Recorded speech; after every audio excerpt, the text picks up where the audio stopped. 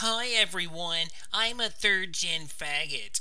I'm going to commentate on Joshua 8428 and his gay video of gayness that is really gay.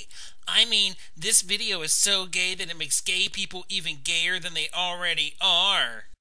I'll show you what true commentating really is.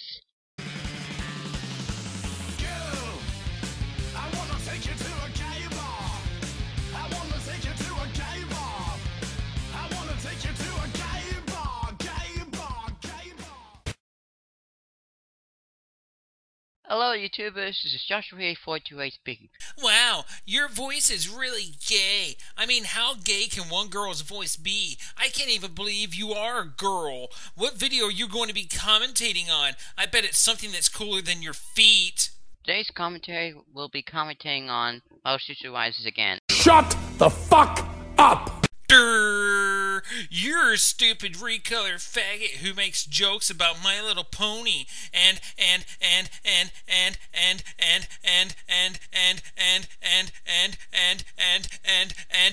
you're stupid. Xantha manga commentary. I think you guys get the drill and all that, but those who don't, please take a look at my Zelda manga commentary introduction. Yeah, it was really stupid and gay and stuff and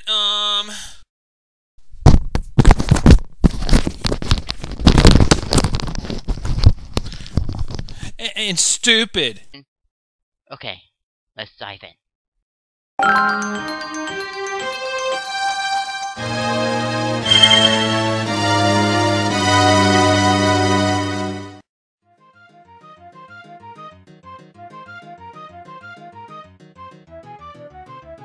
As the Lynx head east, they take it upon themselves to rest, train, and improve their skills. That's a good idea. They're gonna need to prepare themselves for what lies ahead. Just act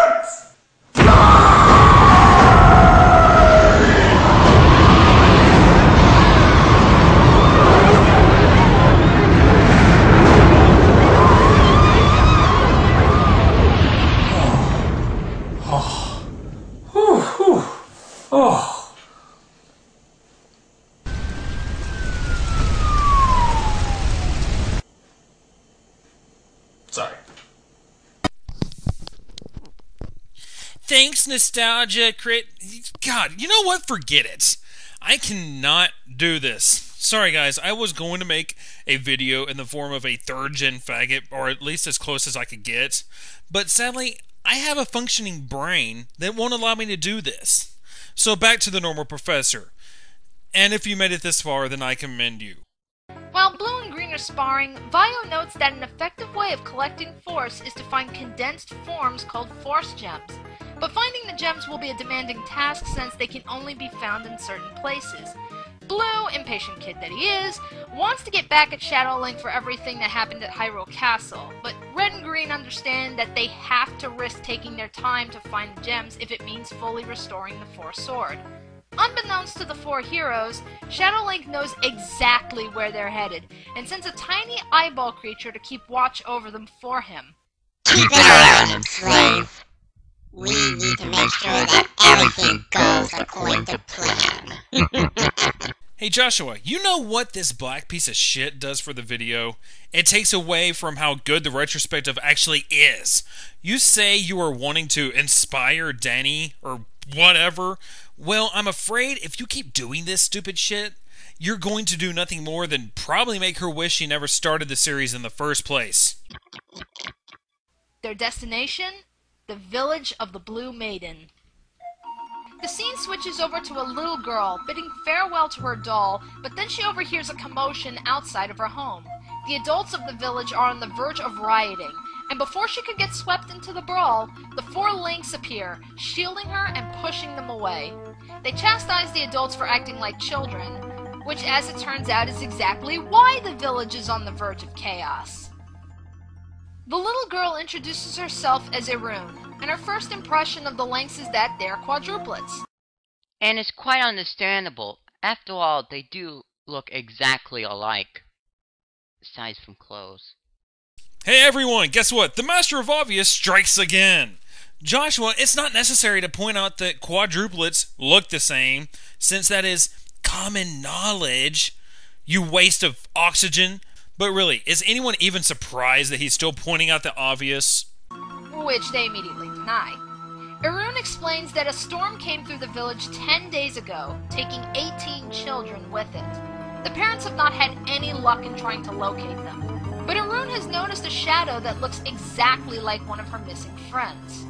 The four decide that they will solve this mystery, believing Vati to be behind it since he had taken maidens in the past. And seeing as Arun is the only child left in the village, surely he will come for her. That night, Red, Blue, and Vio discuss their mission when Blue senses something and jumps to the defensive, only to find a rock in his bed. Meanwhile, Green finds Arun outside with her doll. She tells him, What, no stupid joke about this being a rocky situation? You really disappoint me, Joshua. You really do. Green picks up on her hesitation, realizing that Rosie means a lot to her, and says that she shouldn't be so quick to throw her away. And then Blue appears to drag Green away for sneaking off, as he puts it. Will this kid ever learn to stop being so brash? Will you ever learn that you have no idea what a, quote, real commentary is, unquote, and leave YouTube? Your Let's Plays are crap as well, by the way. Once Arun is alone, Rosie suddenly speaks, promising to take her to a place where children can play forever. Come with me to the places where we can play forever. Why did you think that this was necessary? That was horrendous. Hey everyone, want to make your video shit in an instant? Well, call 1-800-DUMBASS and Shadwick the Hedgehog will make your dreams come true. The Lynx overhear the commotion and find that Arun is gone. Only her shadow remains. Suddenly, the rocky eye creature appears behind Green, bringing reinforcements to taunt him and corner him before wrapping him in a strange light. Green awakens to find Red, Blue, and Vio with him, but the village looks warped and nightmarish. They notice some figures in the distance, but only find toys when they catch up to them. The toys talk about how they're in a world where there are no adults, no rules, no work, where they will never tire or grow hungry. A place where children can play and have fun all they want for eternity. In this world, all of the captured children have become toys themselves. The Lynx then come face to face with the being that brought them here, the stone monster Argus. The creature summons the army of tiny rock eyes, using them to beat the Lynx back from attacking it directly. Green orders the others to attack the smaller eyes by using some of the toys against them. And here we get to see some of the more typical Zelda items that we get in the games. Green takes the boomerang, Vio takes the bow and arrows, Red takes the slingshot, and Blue takes the hammer. When they kill the eye creatures, they feel the Force Sword gaining power, and they see this as the perfect opportunity to collect force. Soon only Argus remains, who begins to cry all over Red, mourning the loss of its children. Its tears harden and trap Red into the ground, and then Argus tries to crush him. Vio saves Red by blinding the beast, and leaving it wide open for Blue to smash it into bits. Argus's remains reveal Force Gems, which Blue fights the others over since he was the one that technically slayed it. He does have a point. No, Joshua, technically he does not. If Vio had not blinded the damn monster, Blue couldn't have made the actual finishing blow. It's called teamwork. Something you don't understand. Blue is being nothing more than a selfish, egotistical prick. Which kind of reminds me of a certain Blue recolor out there that we all know.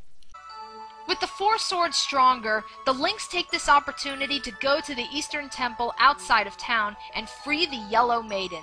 She rewards them with a magical item called the Moon Pearl, which she says can aid them in their quest by opening a gate to the Dark World. The Lynx return to the village and find that all the children have returned, including Arun. She bids them farewell and asks that they don't fight with each other anymore. And Chapter 3 ends with Blue, Red, and Vio pulling Green into another petty squabble right in front of her.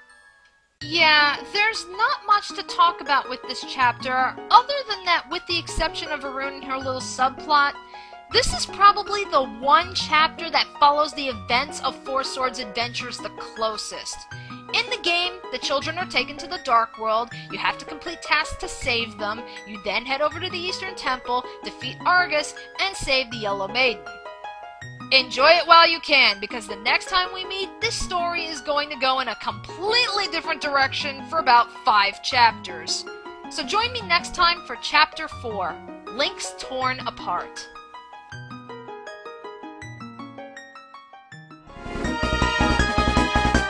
Well, that's it right here. Keep up the good work, Danny. Without further ado, this is Joshua E428, signing off. Well, I said all that I really needed to say in the commentary, so I've really got nothing left to say other than, Joshua, it is really sad when Supersonic 407 can make a better commentary when he is imitating you. At least his video was, entertaining. You are ruining Danny's hard work. And if she decides it's not worth the effort to make these anymore because of people like you, I might just hurt you. We never know. This is the Professor, and I will see you ladies and gents on a later date. Adieu. Class is dismissed. Ugh.